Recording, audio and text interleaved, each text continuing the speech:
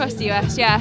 It was it was an okay race. Like, it's so important, the start, and I didn't get the best start. There was a little something went on down just after the start, straight down.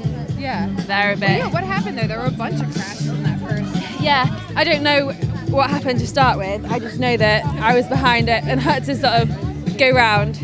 But the start's so important on a course like this because, well, in the first lap, that's where everyone sort of gets into their position. And if you're sort of stuck behind a lot of people, especially with it being quite slippy, it's quite difficult to overtake. Right. It's not like, say, a course.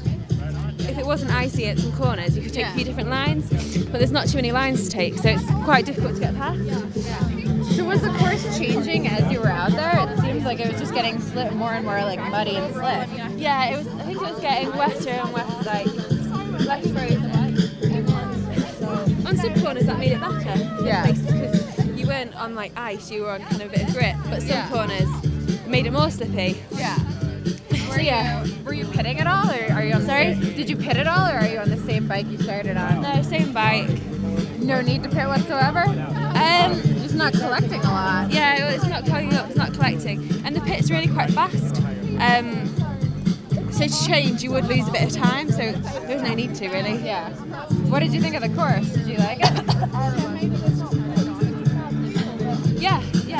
It was, I like the course, a bit of everything in there. The big question is, are you going to come back with Gabby and Helen and race in the US next year? No, I'd like to actually, yeah. Well, I'm a mountain biker, so okay.